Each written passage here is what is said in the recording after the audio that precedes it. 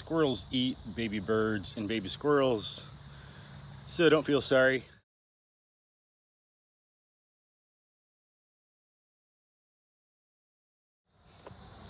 In the video I was speculating, you know, first you see something, you've got to think, observe, remember, process. It takes a while. So think about what you think the story really might be, how all this happened and why things were happening. You know, I got ideas now that were not the same as, of course, when I was first looking, naturally. But enjoy. Sorry, guy. Didn't mean to get in the way of your dinner.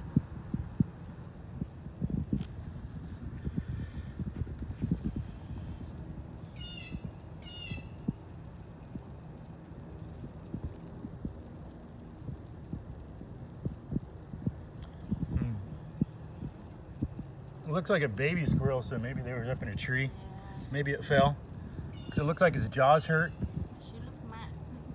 Yeah, it's like opening its mouth, but it looks like the jaws broke. So that's what I think happened. Yeah, I think it was up in a tree somewhere, in a nest, and it fell based on this stick here. Then it broke its jaw.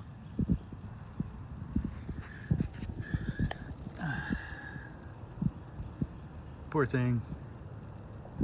Hope you're better.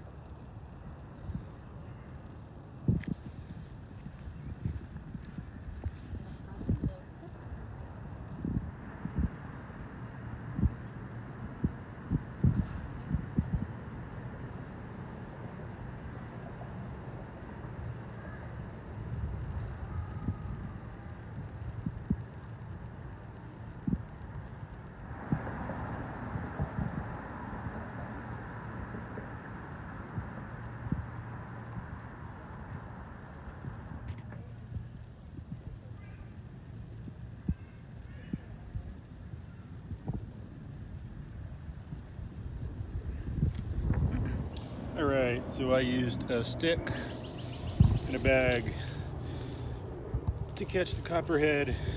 There it is. Anyway, it goes. Go away from it so it doesn't get scared. Hopefully it'll have the squirrel. But there we go. What is it, like? 1.5 feet, 2 feet long? Am I getting it there? Okay, yeah, it must be. Notice it's relaxed, chilling, not moving, not a threat, not coming after me to kill me. Make sure it knows the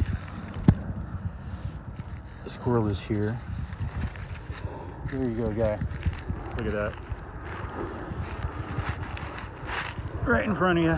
So you got a meal if you want it, if you can fit. Hopefully it's okay.